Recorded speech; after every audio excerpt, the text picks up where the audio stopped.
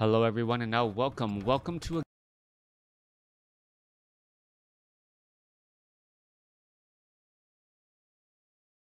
red human player, actually choosing human, not going random. Meanwhile, over here on the bottom left, Moon spawning as the teal night elf player, and well, yeah, Moon spawning as the teal night elf player on the bottom left. Concealed Hill, a map that needs no introductions. Perhaps one of my, why did I say perhaps twice? Perhaps one of my favorite maps currently in the map pool, with an odd number of gold mines, making this Concealed Hill, well, pretty much a game of King of the Hill towards the end. Are we going to be looking at a King of the Hill battle, or are we just going to be looking at some early quick aggression play? Time will tell, as Infi is going to be opening up perhaps with an Archmage going up against a Keeper of the Grove coming in from Moon. Moon, Keeper of the Grove and Archers, has been his bread and butter recently. Meanwhile, Archmage, the bread and butter for human players since pretty much day one of Reign of Chaos, as the Archmage is just that powerful of, yeah, Infi played human throughout this tournament. Chose random in one best of 5. Ah, okay. Yeah, Infi just a really strong, really strong player. And I guess when you're going up against you're going up against the best of the best in the world, even though you can have you can surprise your opponent with well, some interesting strategies as random. It just often isn't consistent enough. We are looking at Infi no or what is this, arcane tower as of yet. That does surprise me a little bit. Meanwhile, Archmage is going to make its way down across here, go after this 3-3-3 creep camp. There you go. There's that water elemental waiting for the forest troll trapper to throw an ensnare on something else before having that water elemental attack. Very key little bits of points right there. Having that water elemental absorb a little bit of damage, or a lot of damage, before it gets taken out. There goes that Forest Troll Berserker. Keeper of the Grove already moving off to the north here. That Ancient of War, well, living up to its name, bringing war to the creeps, as the Keeper of the Grove should be summoning up some additional Trents here in just a moment, and then, well, trying to creep out even further. All right, there goes one Entangle. Keeper of the Moon going to continue that fight once again. That, well, Spider Crim Limb Ripper about to fall, as we're looking at level 2 already on that Archmage, as he, well, gets Brilliance Aura and a Gloves of Haste. Giant Sea Turtle easily taken down. Wow, down to 12 hit points is that one Water Elemental, as Infi just on the move again. Keeper of the Grove heading back off to the north. Level 2 versus level 2 Archmage. We are neck and neck. Are we going to be looking at a militia call? Yes, we are, and it looks like it is going to be a possible attempt to try and, well, clear out this expansion location for a fast expansion there. Infi losing one militia there. Tome of Agility being dropped here. Keeper of the Grove could try and entangle some more units, and Moon looks like it's going to be able to punish this expansion very easily. A couple of quick, easy shots, one or two more attacks may be able to finish it off, and there goes another footman there, as the Keeper of the Grove being forced to, or forcing that Archmage to retreat back. Footman trying to find ways to, well, defend this Archmage. Archmage down to 200 some odd hit points, as the Trent are going to easily get taken out. Coming back across, Keeper of the Grove sees, hey, there's no expansion really being set up there. Archmage picks up Staff of Teleportation and Dust of Appearance, as the Keeper of the Grove now trying to retreat back again. All right, units making their way back off to the north. There goes another Null. Militia are all in position. Archmage shows up to the party, and here we go. There goes one militia trying to retreat back once more. Who's going to get the experience? Keeper of the Grove. No, Archmage gets up to level 3. Level 2, Water Elementals. Talisman of Evasion also getting added in as a beautiful denial by Infi, and, well, ensuring that that Keeper of the Grove doesn't gain any more experience there. Even though the Keeper of the Grove has been able to easily delay the expansion, it is Infi's Archmage that got to level 3.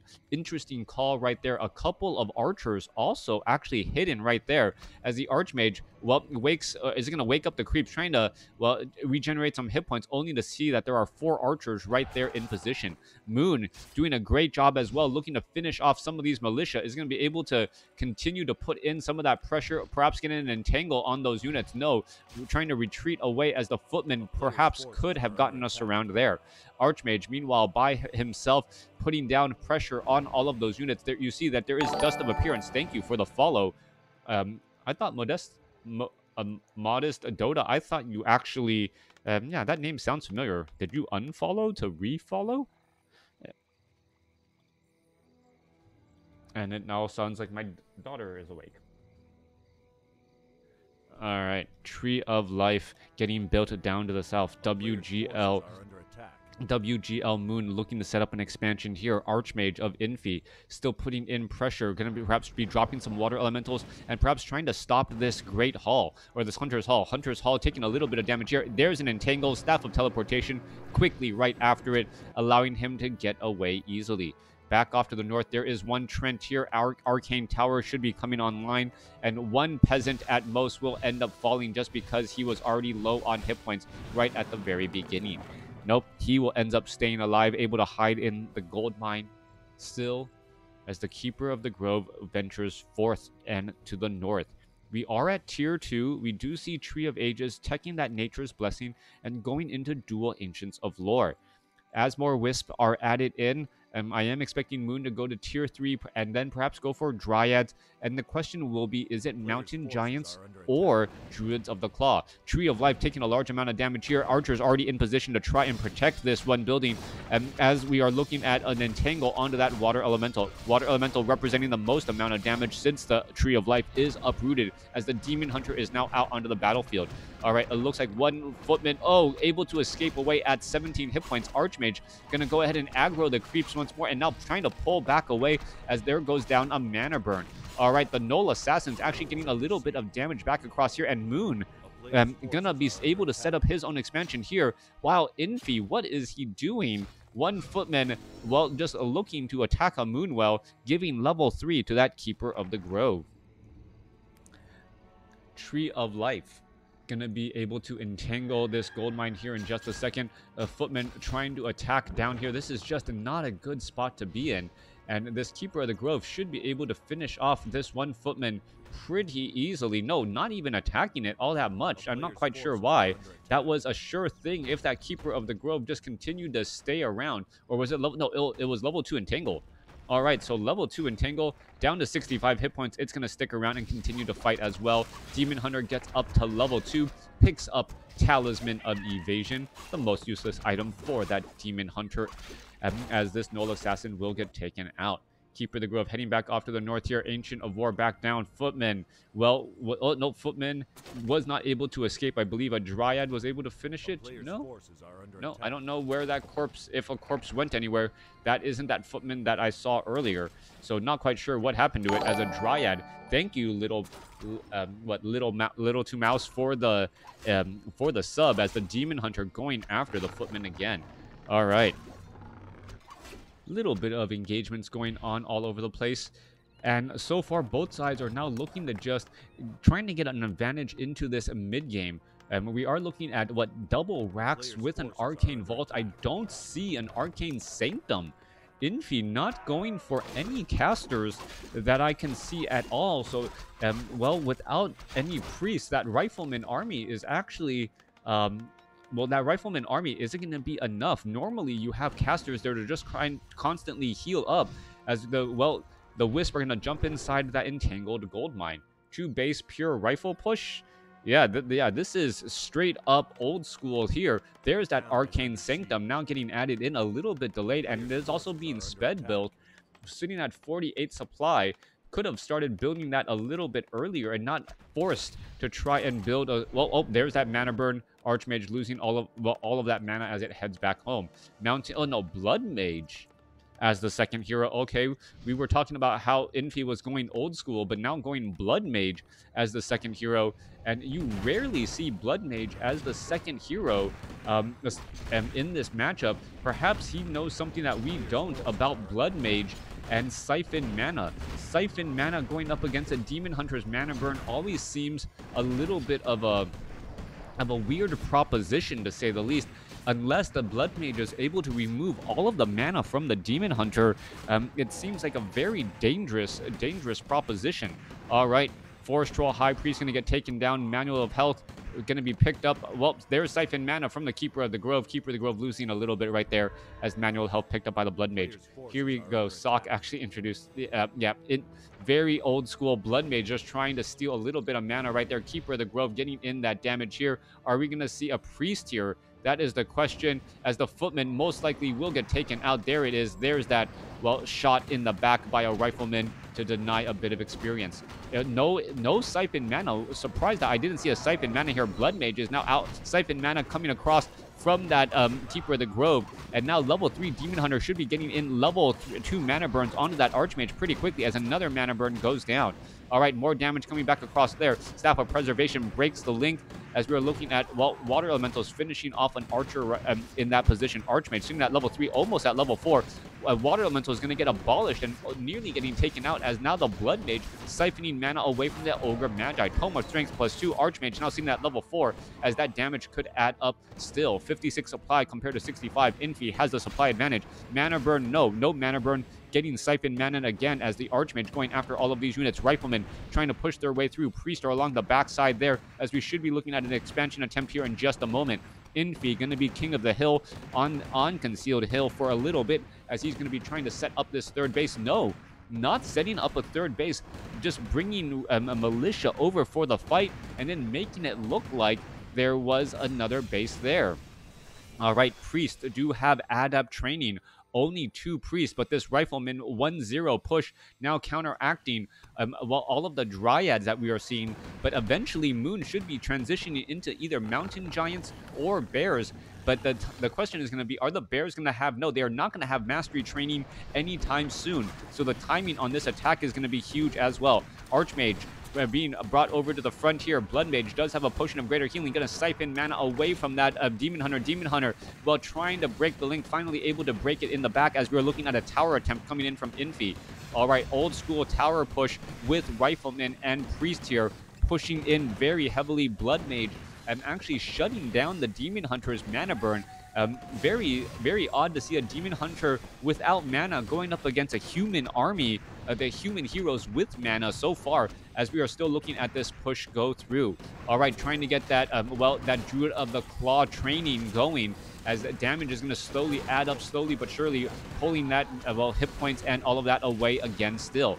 All right, Demon Hunter off to the back, down to 127 hit points, able to back up here. Guard towers of Infi, more of them could get constructed here. Staff of Teleportation. Moon, what is going on here? Moon's Demon Hunter down to 83 hit points. Is it going to be able to survive? Yes, able to heal back up temporarily as we are building an Arcane Vault as well. Infi with this really well-timed push here, 2-0 upgrades, and this is where I would normally expect to see a Mountain King with Thunderclap doing something. Instead, it is the Blood Mage being able to play a little bit of this range game constantly. Siphon mana away from that Demon Hunter. An added bonus of constantly siphoning mana away from that Demon Hunter is that when it tries to use Moonwells, it actually drains them faster. Archmage continuing to pull back here. Rifleman trying to back up. Once more damage coming back across. Low hit point Druid of the Claw, able to retreat again. And that damage, well, Staff of Preservation saves another bear. All right, meanwhile, guard towers are in that frontline spot. Really fast damage, high DPS, 23 to 37 as the Blood Mage gets up to level 3. All right, more damage added in. Another Dryad getting taken out. Archmage at 4.5. Blood Mage sitting at 3. 80 supply for Infi, going up against 61 supply over 60 for Moon. Very low. Well, are we going to see that Druid of the Claw getting siphon mana? No, we are not. Building a Manor Lumber Mill, saying, you know what? If you are going to give me this space, I'm going to build a lumber mill right here in your face, and you're not going to be able to play these constant games here. If you're going to try to come in from behind, well, you're going to do a run by of these guard towers instead.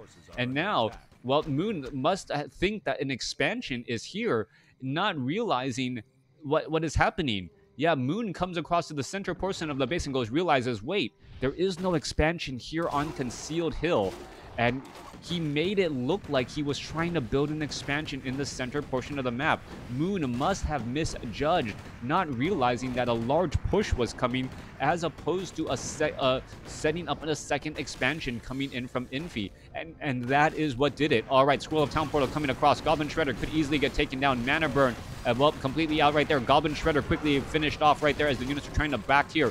Guard towers adding in a little bit more damage. There's some more siphon mana as the Archmage and all of these riflemen could end up getting taken down. They are trying to get back up next to these guard towers, which is going to provide a bit of support here as they are now in a little bit of a run. Staff of Preservation saving some of those as the Blood Mage down to 100 and, well, up to 600 hit points temporarily as it needed to use that Potion of Greater Healing. All right, more fighting getting underway. More damage coming back across Blood Mage. Are we going to see some more Druid of the Claws getting taken out down to 67 hit points? It looks like it will end up surviving as the peasants are still here. Well, causing a little bit of body blocking for that. Oh, Demon Hunter finally using the Staff of Teleportation in order to break free. Talisman of Evasion. And, well, helping that right there. Once more, this Demon Hunter constantly has a lot of its mana removed and siphoned by that Blood Mage, which means that the Moon Wells are just constantly lower than you would normally think. 48 supply compared to 78. A great push right here. And Infi looks like he is just in great control of this game once more. All right, are you going to try and put pressure and fight back here? This Lumber Mill acting as a little bit of a wall as we're looking at a single Ancient of Lore. One Ancient of Lore already taken down. This gold mine only having 5 minutes of mining left, but representing, well, a lot of gold here as we see another mana burn go down onto the Archmage. Archmage sitting at level 4 could get another mana burn here. Rifleman could turn back around, get level 5 on the Archmage. Now there goes another bear, and there is the GG by Moon. Infi bringing 5 militia to the center of Concealed Hill for a battle and crept it out, and then secretly just brought those peasants back home. Moon must have thought that Infi was in the middle of an expansion attempt as opposed to a large push, and when Infi finally brought an 80 supply army of riflemen and then called in more militia to be able to build up guard towers and arcane vault inside his base, he was simply not ready for it. Moon, I think it was really that head fake, that little bit of play, making it look like I'm going to be doing something and then opening up with something else. And Moon just thinking, hey, you know what? I don't have to worry about a strong push right now. Maybe I will just counter attack that expansion at that right moment, and then I'll force the game to go long, not realizing that he had to defend himself, not having those bears online early enough. That was also very key. You saw as the riflemen were knocking on that front door, the Ancient of Eternity or the Tree of Eternity upgrade was not yet done.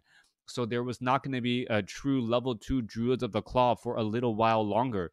That means that the bears, if they tried to engage, they would have been engaging with 560 hit points, walking towards a line of riflemen.